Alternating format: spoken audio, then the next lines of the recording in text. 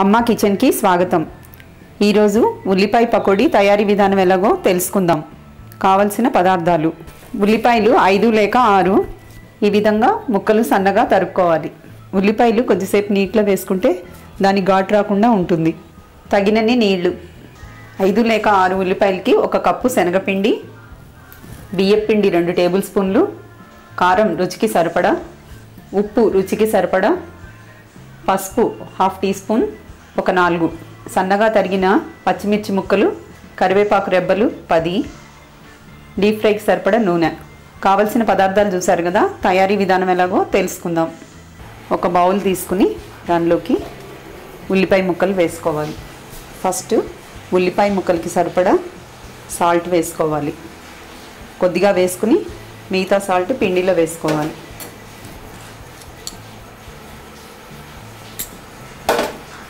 Salt వేసుకుని ముక్కల్ని బాగా స్మాష్ చేయాలి।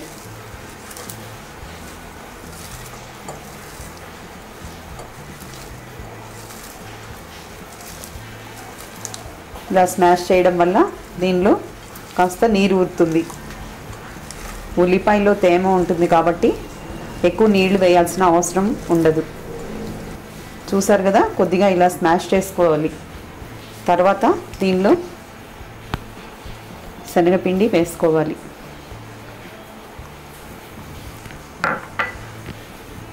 బియ్యపు పిండి,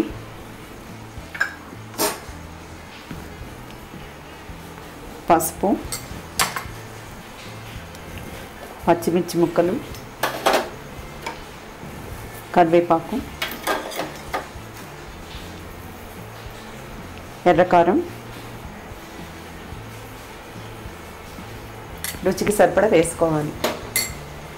ఇవన్నీ కలిపి బాగా మిక్స్ చేసుకోవాలి। ఉల్లిపాయలో ఉండే తేమ వల్ల ఎక్కువ నీరు వాడాల్సిన అవసరం ఉండదు। నీళ్లు కొద్ది కొద్దిగా చిలకరించుకుంటూ పిండి తడుపుకోవాలి।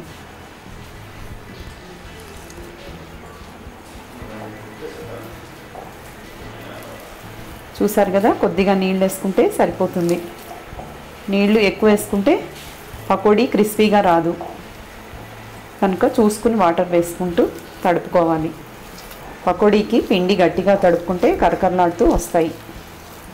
చూసారు కదా, ఈ పిండిని ఇలా కలిపి పెట్టుకోవాలి। ఇప్పుడు స్టవ్ ఆన్ చేసుకుని కడాయి పెట్టుకోవాలి। డీప్ ఫ్రైకి సరిపడా ఆయిల్ వేసుకోవాలి।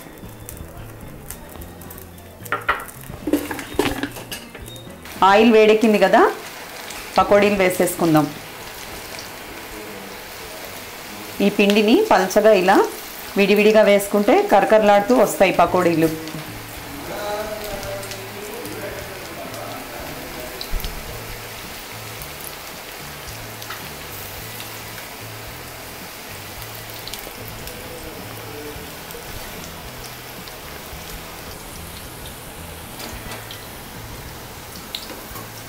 పకోడీలకి నూనె బాగా కాగాక వేసుకోవాలి, లేకపోతే అంటుకుపోతాయి।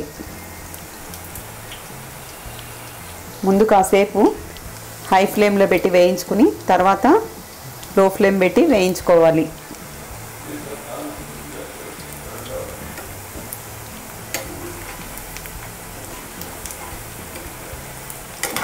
ఇలా కాస్త వేగాక కదుపుకోవాలి।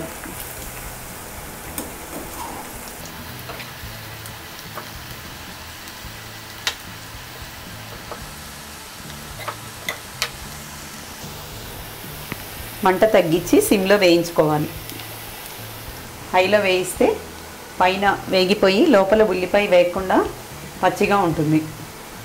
పకోడీలు గోల్డెన్ బ్రౌన్ కలర్ వచ్చేంత వరకు వేయించుకోవాలి। చూసారు కదా, ఉల్లిపాయ పకోడీ రెడీ అయిపోయింది। ఇది లైట్ గోల్డెన్ కలర్ వచ్చాక తీసేసుకోవడమే। ఇది డ్రైనర్లోకి తీసుకుని నూనెంతా పోయేంత వరకు ఉంచి తర్వాత ఒక సర్వింగ్ ప్లేట్లోకి తీసుకోవాలి।